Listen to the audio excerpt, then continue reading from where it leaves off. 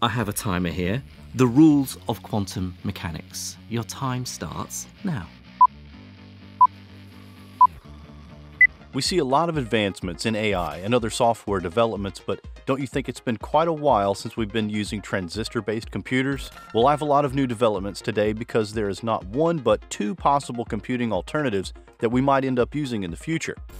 And let me promise one thing straight away. The second alternative will blow your mind. First one is quantum computing. But why do we need them at all in the first place? Because there are exceptionally large classical computers, often equipped with thousands of classical CPU and GPU cores capable of handling extensive calculations and advanced artificial intelligence tasks. But even supercomputers rooted in 20th century transistor technology and reliant on binary code face difficulties when tackling specific types of problems. If a supercomputer encounters an obstacle, it's typically because it was tasked with solving a highly intricate problem. Experts classify complex problems as those that are characterized by numerous variables interacting in intricate ways. For instance, modeling the behavior of individual atoms within a molecule is complex due to the myriad interactions among electrons. Detecting subtle patterns of fraud in financial transactions or uncovering new physics within a supercollider are also examples of complex problems. Many of these complex problems remain unsolvable with classical computers, regardless of their scale. And this is where quantum physics come to help. To truly grasp this emerging shift, it's important to jump into the inner workings of these computers and discern what sets them apart from their conventional counterparts. Now, I understand that explanations about this topic can often become quite technical, but I'll do my best to keep things straightforward and understandable. Think of classical computers as skilled acrobats who effortlessly toss ones and zeros into the air, performing intricate calculations with finesse. But the game changes when it comes to quantum computers. Quantum computers introduce a new player into the mix called quantum bits, or qubits. Similar to the familiar ones and zeros, qubits also have a role to play, and here's where the magic unfolds. Qubits process a unique ability known as superposition. Imagine it as having a third gear in addition to forward and reverse. This enables qubits to exist as both 1 and 0 simultaneously, much like a third coin spinning in midair, showing both heads and tails simultaneously.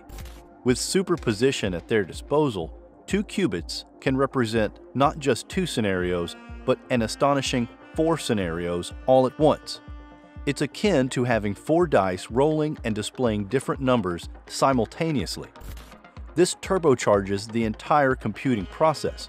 While regular computers meticulously analyze ones and zeros step by step, quantum computers in superposition leap through 4 scenarios in a single bound. You must be thinking that, okay, having superposition is cool, but what could be the real-world implication of it? Well, in a real world, our data is expanding at an unprecedented rate, and we're approaching the limits of adding more transistors to a single chip. The immense load of data that we generate is crying out to be deciphered and understood. Even if the transitional computing rigs can handle this task, they are not the most optimized solution. And since optimization is the center point of computing, we require a computing hero with unparalleled power to tackle this data tsunami and unveil its hidden insights. For the past half-decade, AI has been the focal point of the tech landscape, and these computers have what it takes to change the game once and for all. For explaining this revolution, I will be talking about a few concepts that you need to understand to better understand things logically. First off, let's talk about quantum entanglement, a concept that's opening up new possibilities for achieving intricate correlations between variables within algorithms. It is a fundamental phenomenon in quantum physics where 2 or more particles become interconnected in such a way that the state of one particle is dependent on the state of another, even when they are separated by large distances. This means that changes made to one particle will instantaneously affect the other particle regardless of the physical separation between them. Albert Einstein famously referred to this phenomenon as spooky action at a distance. Now, this has the potential to completely transform how we manage and analyze data. This ability will enable these computers to tackle complex optimization problems that have long been a challenge for classical computers. It also holds the promise of greatly enhancing the performance of AI algorithms, Thanks to this physical phenomenon, the development of AI architectures become more streamlined and expansive.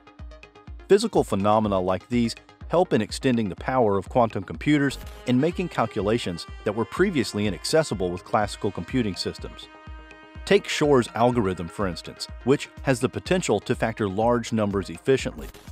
The second, and perhaps the most intriguing physical phenomenon, is quantum annealing, which draws inspiration from the natural process of annealing in metallurgy, where a material is gradually heated and cooled to achieve a desired crystalline structure.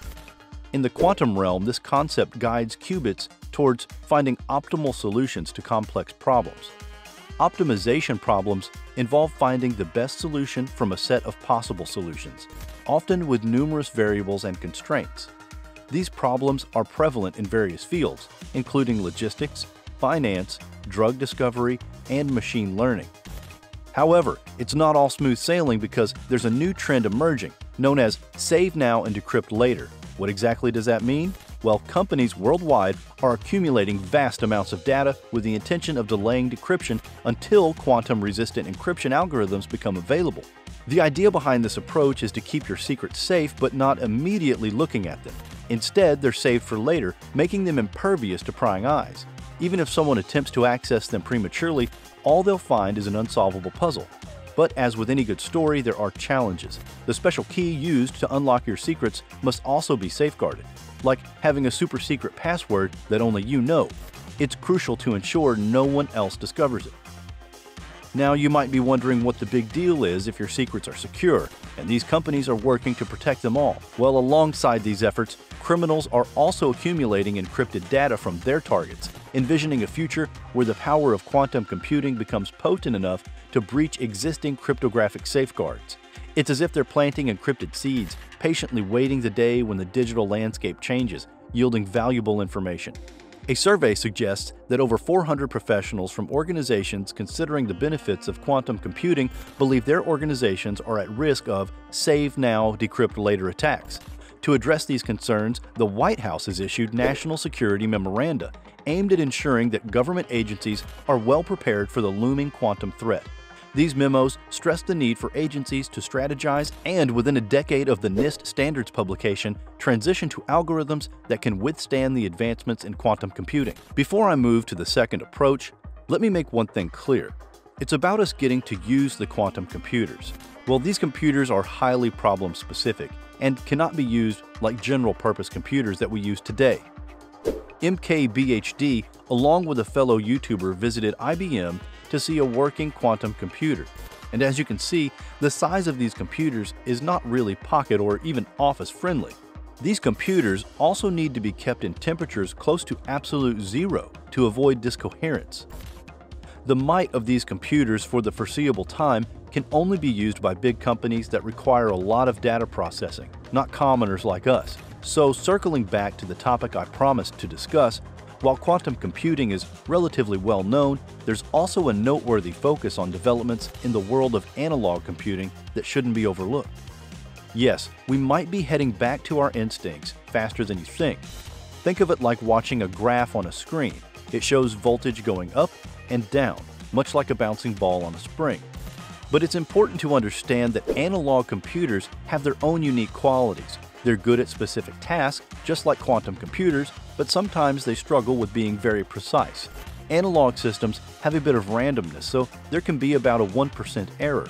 The key point here is that analog computers are better than general-purpose digital ones for certain jobs. Artificial intelligence, especially neural networks, need to do a lot of big math calculations. Analog computers are great at this because they can do many calculations at the same time. Companies like Mythic AI are looking into using analog chips for these calculations because they can be fast and use less energy. But using analog technology also comes with some challenges, like making sure the answers are accurate by converting them between analog and digital forms. But the benefits cannot be just written off. Mythic's AI analog chip is impressive. It can do 25 trillion math operations every second while using just a little bit of power, like 3 watts. In comparison, modern digital systems, especially those made for AI with GPUs, can do even more math operations from 25 to 100 trillion per second. However, these digital systems are usually bigger and need more power, around 50 to 100 watts. Also, Mythic AI's analog chip costs less than the expensive GPU units that can cost thousands of dollars. In addition to price, the form factor they come in is what we are often quite used to. And they work like our brains, with both continuous and discrete signaling, which in my opinion makes them a more suitable alternative for solving complex problems. They also don't require the space and cooling of a quantum computer, and I believe that we might be seeing more of them in the future. Subscribe to AI Symbiosis for more developments from the world of AI. I have made a documentary on the historic background of AI. It's on your screens, so make sure you check it out, and I'll catch you there in a second.